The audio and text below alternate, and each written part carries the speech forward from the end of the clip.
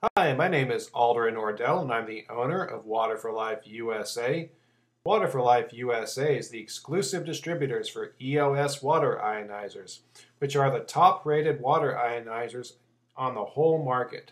So if you're looking for a premium water ionizer to install in your home, please visit www.waterforlifeusa.com.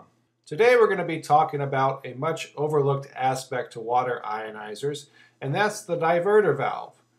The diverter valve is what sends the water to the water ionizer. If faucet diverter valve just sounds like technical jargon to you, don't worry, I reckon you're in good company. I think most homeowners would react with the same bewilderment.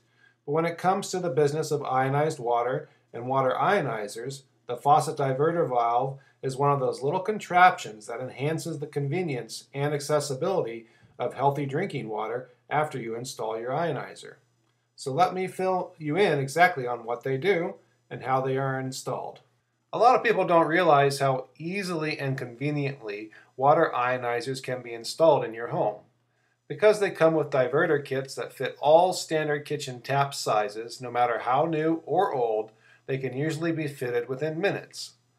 Only if you need your water ionizer fitted directly to your main water supply and you don't possess simple plumbing skills would you need to seek the help of a plumber.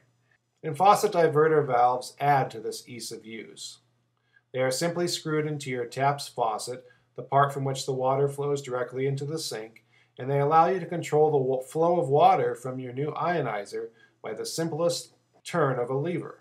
Before you screw in your faucet diverter valve, you'll need to determine whether the threads on your tap faucet are male or female. Anyone with an elemental knowledge of electrics or plugs will be familiar with this kind of terminology, and it's the same concept in plumbing. Male or female designation is used to determine simply what way something screws into something else. If you have a male faucet, you can simply screw your faucet diverter valve straight in. If yours is a female faucet, you'll simply need to screw the male adapter into your diverter valve first, and then screw it in. It's very easy. Our top-of-the-line countertop water ionizer, called the Genesis Platinum, comes with the diverter valve and faucet adapter for your convenience.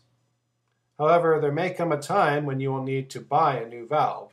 In these cases, it's important to ensure that you choose the correct valve for your ionizer's hose. For example, a 1/4-inch faucet diverter valve works with any water ionizer using 1/4-inch tubing, like the Genesis, Revelation, and Revelation 2. Whereas old ionizers, like the Aquatonic 500, require a 3/8-inch size valve. To stop potential damage to your faucet diverter valve and subsequently harm your flow of healthy ionized water, top water ionizer brands such as EOS also provide a dust filter in your box. These contraptions ensure that sand and other contaminants don't clog up your tap by filtering the water before it reaches them, so I recommend installing them every time. So there you have it. The rather confusing sounding faucet diverter valve is just a simple contraption to ensure you receive healthy ionized water efficiently and at your convenience. You just turn the lever and the water flows to your ionizer, and then pour it in your glass and enjoy.